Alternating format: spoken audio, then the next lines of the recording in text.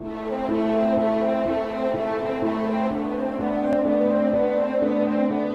that time, there was a dramatic increase in the poaching of rhino that took place.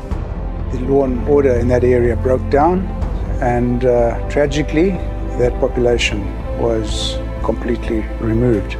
Poachers were coming in and rhino horn then being exported under diplomatic bag immunity status. In 94,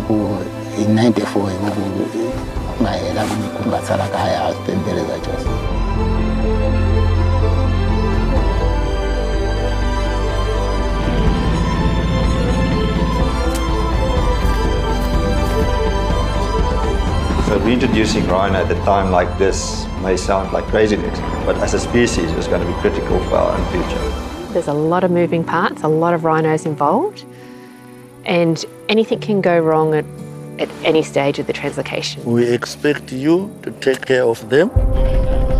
Heat is a major problem. If an animal overheats during the chase or you've caught it on a really hot day, you can really damage muscles permanently.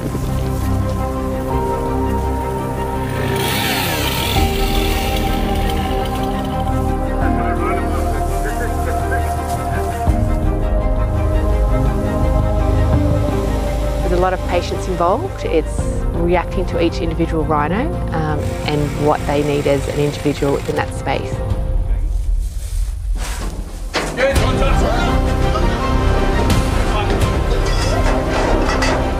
In a way, rhinos is almost like a dinosaur. If we are not going to step up in the way we're looking after, we are going to lose it. That is going to be the next dodo. We're going to lose rhino in our lifetime, and I, for one, don't want to show, my grandchildren a rhino in a picture.